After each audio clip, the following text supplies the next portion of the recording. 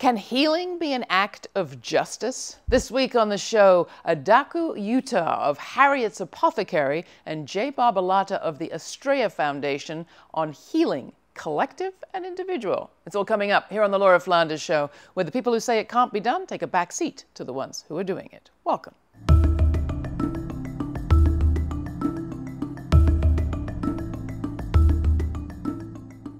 Caught at the intersections of racism, sexism, class, and transphobia, violence against trans women of color has broken out of invisibility.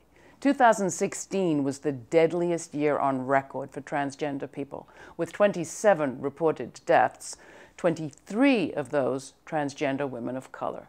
It is clear that the safety of this community will not be a priority for the White House or even a federally recognized problem, even given the rise in hate crimes. Only a month after taking office, the administration revoked federal guidelines protecting transgender students in public schools. That's just a start. So what to do and what's at stake for non-trans people? Author, poet, and activist Audre Lorde once said, "If I cannot air this pain and alter it, I will surely die from it." That is the beginning of social protest. Our conversation today is about healing, the need for it, the possibility of it, and what sorts of spaces enable it. I'm joined by two guests who are at the forefront of a movement for healing justice. Adaku Utah is a healer, educator, and the founder of Harriet's Apothecary, an intergenerational healing collective led by Black cis women, queer, and trans healers. Also with us, J Bob Alotta. She is the executive director of the Astraea Lesbian Foundation for Justice, a global foundation based in New York City that provides critical resources to LGBTQI organizations and individuals around the world. Welcome both. I'm so glad to have you. Thank you.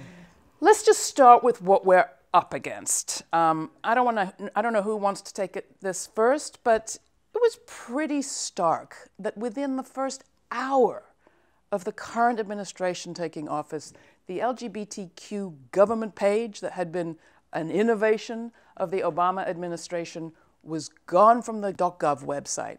And that was just a start. How do you see what we're up against? So before I answer this question, I just want to take a breath to honor the trans women of color whose lives we've lost since the beginning of 2017 and since the beginning of our lifetime. So if we can just take a breath.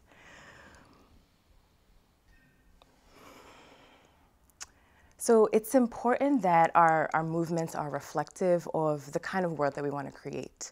And our movements can't win if we leave certain bodies behind, or if certain bodies, whether individual or collective bodies, are trying to catch up. And unfortunately, we live in a world where our system, our society thrives off of and lives off of the dehumanization and the violence of our most marginalized folks. So our queer and trans folks, our immigrants, folks who are incarcerated, people who are poor. And for us to stand up and say, actually, our lives are filled with dignity and humanity, we are combating what the system has taught us from when we're in the womb, that our bodies don't matter, that our bodies are not valuable and don't have humanity and dignity. And so for us, centering healing is such a necessary strategy in moving towards the kind of world that we want to live in and who we want to embody. And how would you answer that question, Bob, with respect to what we're up against, and as Adaku is saying, what then it says about our priorities? Yeah, I think that when we look at whether it's specific policies that are being made against us or those that are getting taken away from protecting us, or even just invisibilizing us, as you were talking about with the webpage, is that actually violence against us is a requirement for the systems in place to thrive. And I think actually understanding that it isn't a byproduct, the fact that 7 trans women of color have been killed this year to date on record, and surely that's just what's on record, is not, it's not a coincidence. It's actually a requirement to ensure that power lies where they intend for it to lie. Now, we're taught many things in our society, and we'll talk about more of them in this conversation, but one of the things we're taught is to often separate ourselves from the people who are most at risk, with the hope that if they take the heat, we won't have to. Talk to people who have yet to grasp why what happens to trans people, especially trans people of color, women and men, is important. to them? Bob? That's a great question, and I really appreciate that. There's always a chain until the chain doesn't exist, right? There's always a distance until there isn't any distance, and I'm not saying that to suggest, well, they're going to come for you eventually, so you might as well show up for us now. That's not what I'm saying, but that safety is false at all times, and that's what I mean. What is deviant? What deviates from a norm? What does that require from even the person who would seem to embody that norm? It's dissociative. It isn't actually true. We know that it isn't true. So even if you identify with a womanhood that doesn't seem under attack, although I can't imagine what womanhood at this juncture doesn't seem under attack in this country, or a malehood or any kind of personhood that doesn't seem under attack, it actually is. There's a requirement if the norm is going to exist outside of you, you have to then embody a restrictive identity that isn't based on your reality. It's actually based on structures of power that doesn't honor the humanness in us. It limits all of us in terms of the total self that we're allowed to embody. I have to say, when it was proposed to me that we do a panel on healing, me, in my white leftist way, even queer way, was like, healing. That's an individual solution. It's woo-woo. What happened to the state? So talk about healing. Is healing collective work or individual work?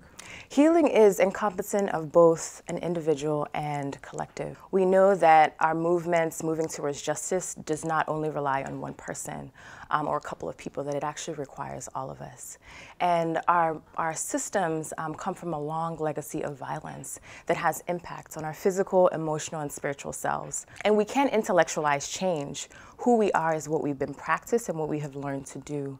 And so healing really facilitates a strategy for us to be embodied practitioners of justice and liberation.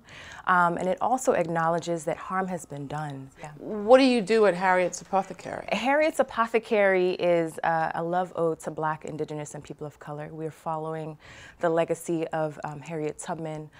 She is an abolitionist and healing justice warrior, and she was someone who intentionally dreamt us into the future and collectively built something that had not existed before, systems of care that centered the lives and bodies of our people. We live in a world where the mainstream health industry defines healing as a very, very static and one-size-fits-all thing. That in order to be healed, you have to say that something's wrong with you. And that to be healed is inside of a rich body, a body that's thin, a body that's able-bodied, a body that's also white. And we want to say no to that. We want to resist that. We want to expand what healing can look like and also bring back the value and self-worth and self-determination that Black, Indigenous, and people of color have to be a part of their own healing.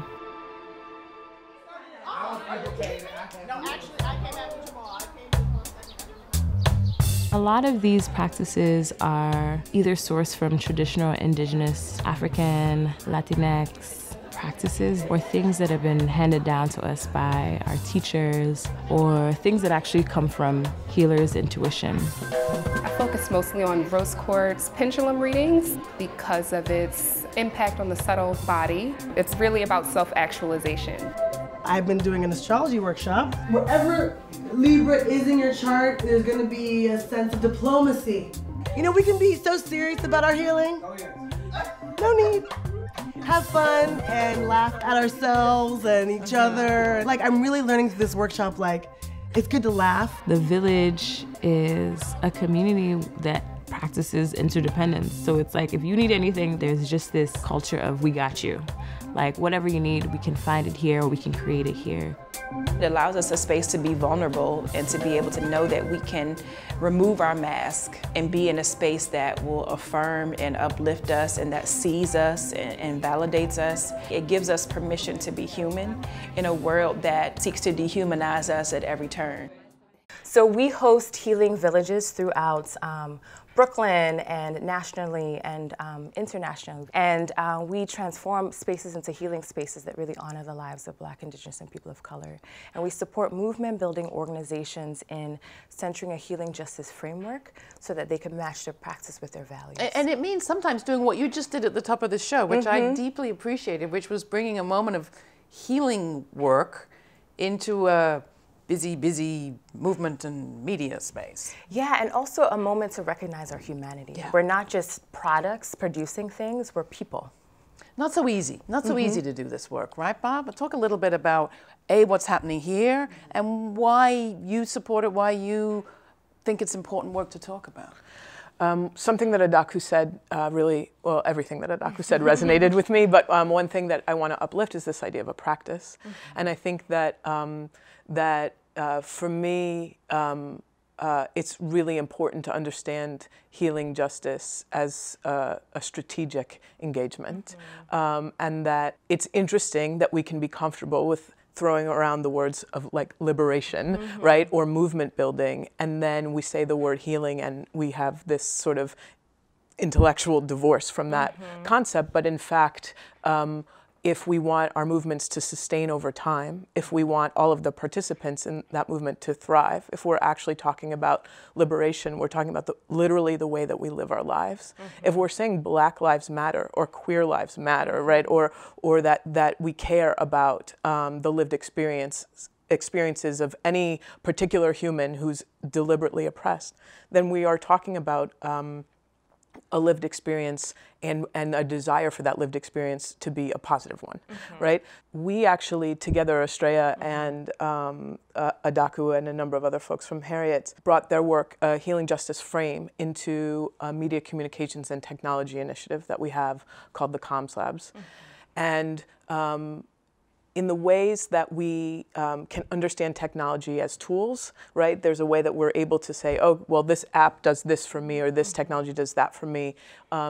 I'm really interested in us being pushing the boundaries of that a little bit, thinking about technology as a terrain, and also thinking about healing as a technology.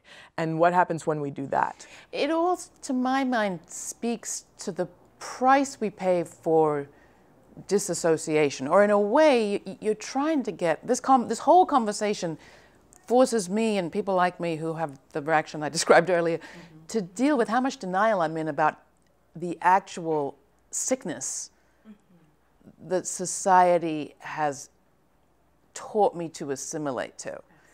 Sickness of capitalism, white supremacy, patriarchy, you name it.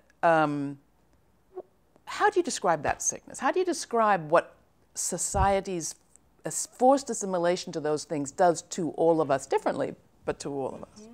I think one of the ways that I see that showing up is in the medical industrial complex, and in wellness industry, there's one static definition of what it means to be healthy.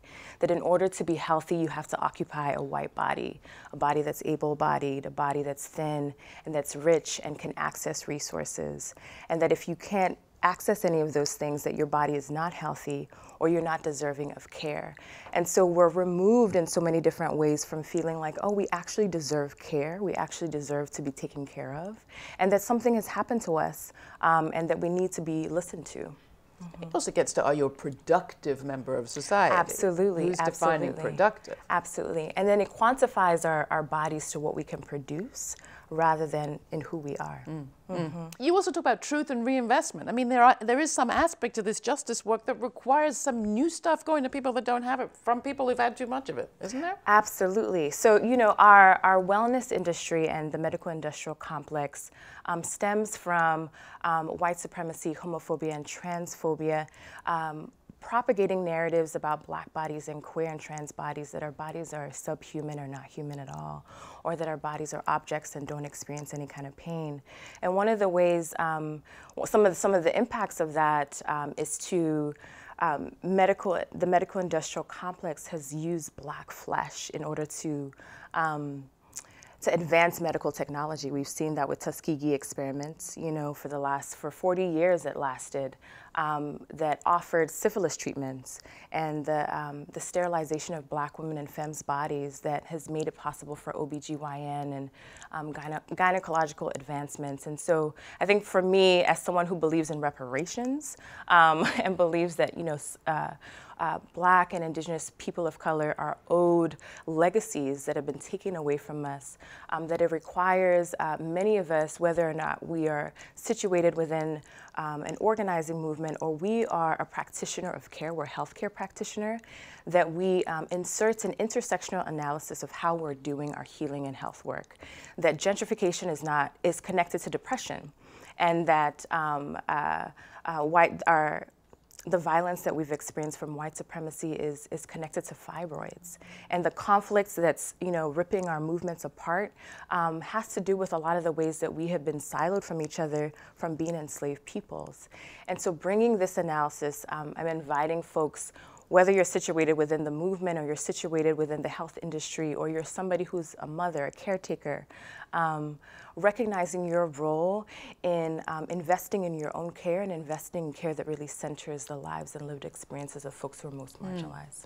It hasn't been great for the health of oppressors either, something that people need to be talking about more too. How do you get at that without shedding differences and making false equivalences? I mean, I think that at the core is understanding that it's a symbiotic relationship, right? In order for somebody to be oppressed or an oppressor, they need each other, right? And so in order for power to be uneven, it's inside of a container of absolute power, right? And so I think that for us, at Astraea, we're a public foundation, and for me, it took me a while to understand what that even meant. What does it mean for me now as an activist to run a foundation? And I think to the question that you just asked, I really understood that you know, we raise all of the money that we invest in the communities.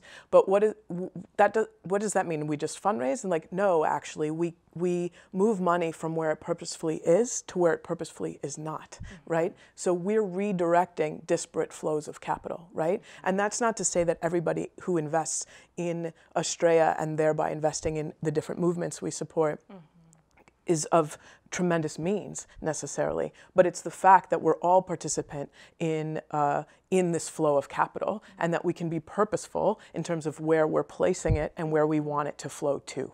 And that to me is a healing endeavor.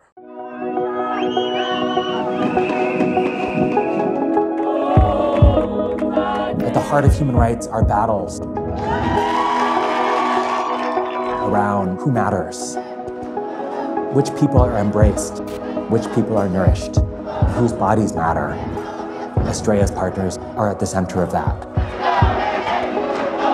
Astraea is an organization that believes in innovation and risk-taking. There was no limit to what Astraea could do for us. Part of the magic is that Astraea has a way of finding groups and to be the first to find them. And I think equally important, sticks with them over time as they change laws and policies.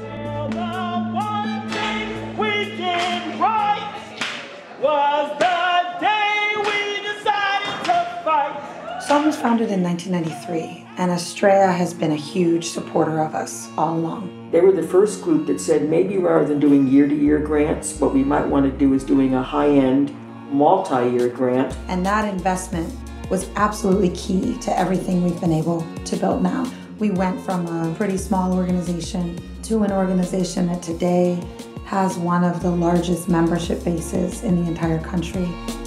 Time and again, we see that Astraea is better than any other organization at supporting the grassroots in every part of the world.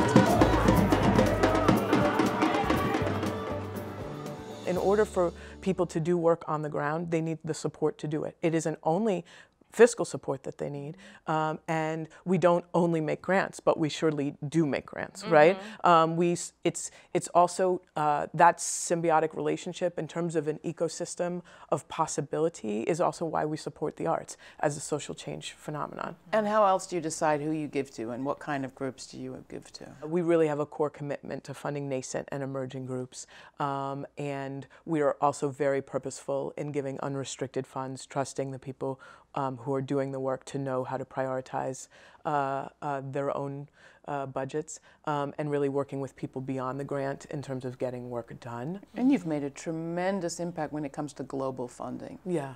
Because you're pretty unique. Yeah, we've actually funded in 96 countries, which is half the world. And we've funded, we began with $400 and we have funded $31 million. And I think it's very, I think you hear that number and you're like, oh, y'all have it done, you know? And I think, imagine $31 million came from individuals and people who believed in the work. And that's a powerful redistribution of wealth. And that is a healing endeavor unto itself.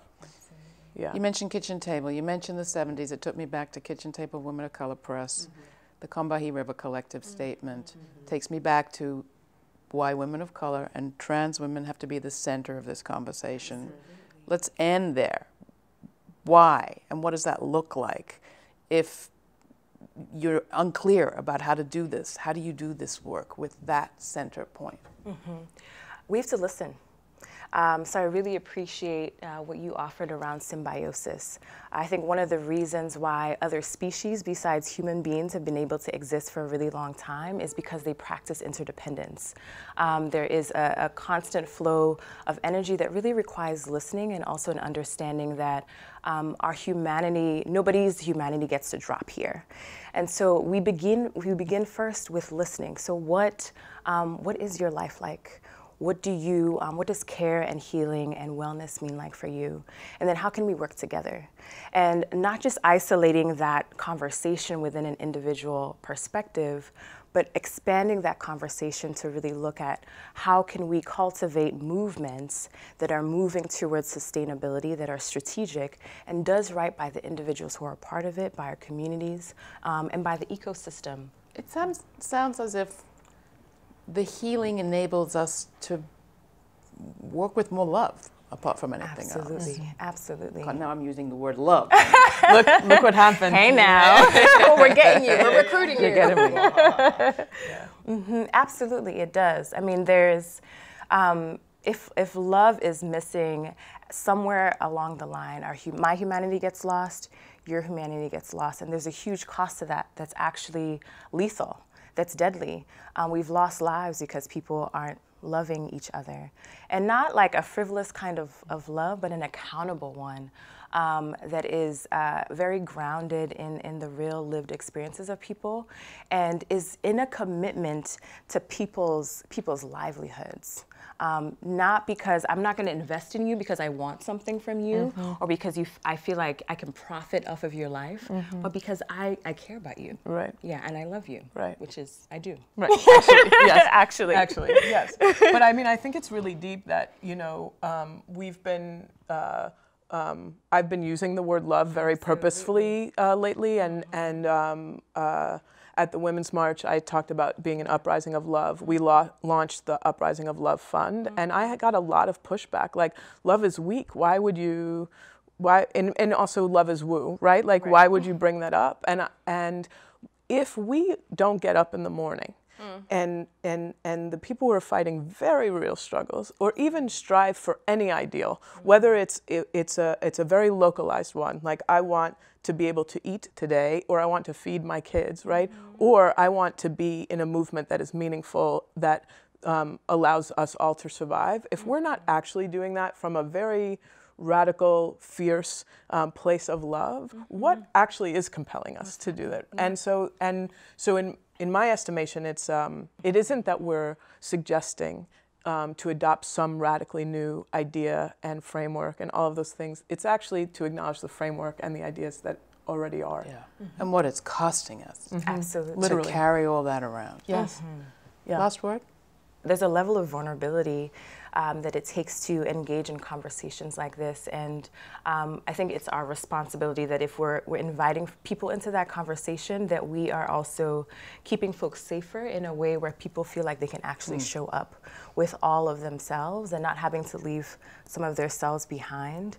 And I also believe that, you know, our movements are actually wide enough to hold healing and radical organizing. I'm such a deep commitment to movements that are not only strategic, specific, but are nourishing and sustainable. And you know, the lie of white supremacy is that we're a lot narrower than we are, and we actually have a lot more room to take up space with these conversations. And our lives and movements depend on it. Adaku, J Bob, thank you both so much. Come on in, people. Come on into this movement. You'll be welcome, promise. Thank you both. That was great. Thank you. Adaku, Bob, great to have you. Come on back. Yes. Yes, please.